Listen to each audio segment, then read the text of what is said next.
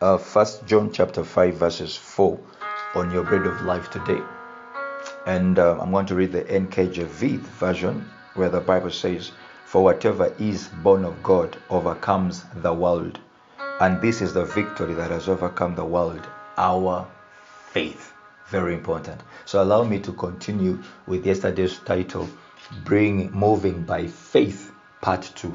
And in Part 1, we say that it is important we firstly hear from God before we move out by faith. Because faith comes by hearing, and hearing by the word of the Lord. And so today I want to encourage those ones who have heard from God and have moved out by faith. I want to encourage you. I want to give you the assurance. I want to give you the certainty that you know what? Faith is the victory that has overcome the world. Your faith. So you are already an overcomer by faith. And so coming back to our text today, let me start by saying this. Faith is a means of success. You hear that? It is a means of success. It's a means of success to any man or woman daring to live God's best. Are you daring to live God's best? Then faith is a means of success. Faith is a means of success to that man daring to live God's best in this already conquered world with all of its affairs. In other words, you are stepping into, by faith, into a world that has already been conquered for you. In other words, sickness is already conquered. Depression is already conquered. Your enemies are already conquered. Principalities, every dominion, every power, every name that has been named has already been conquered. You are the trophy of Christ's victory in the world that has already been conquered for you. Hallelujah. So you are fighting from the place of victory, from the point of victory, knowing that these things have already been conquered. Why? Because this is the victory that has overcome the world.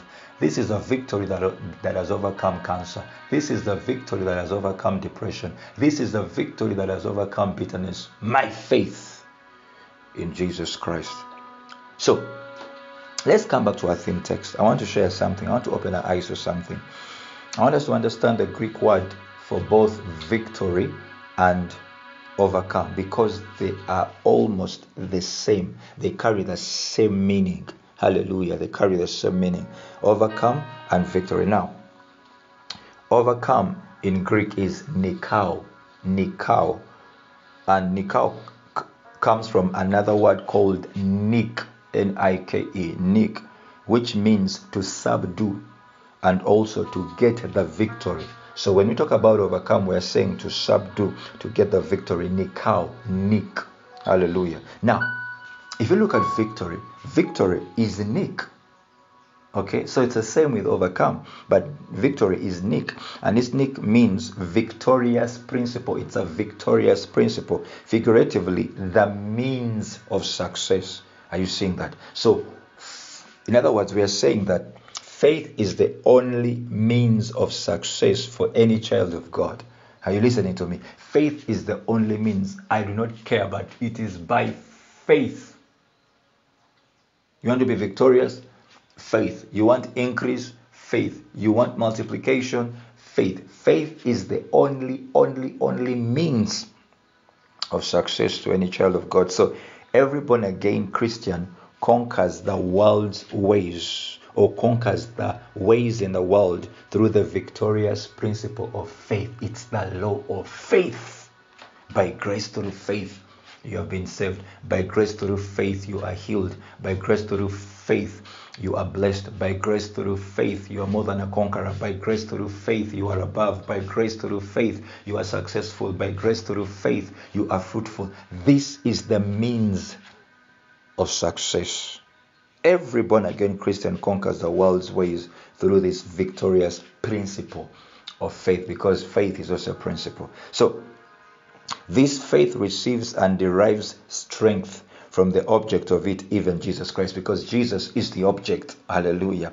The Bible says in 1 John 5:5, who is he who overcomes the world? But he who believes that Jesus is the Son of God. Are you seeing that? So the object, the strength, is in Jesus Christ, because they that believe that Jesus Christ is the Son of God have overcome the world. And this is our victory.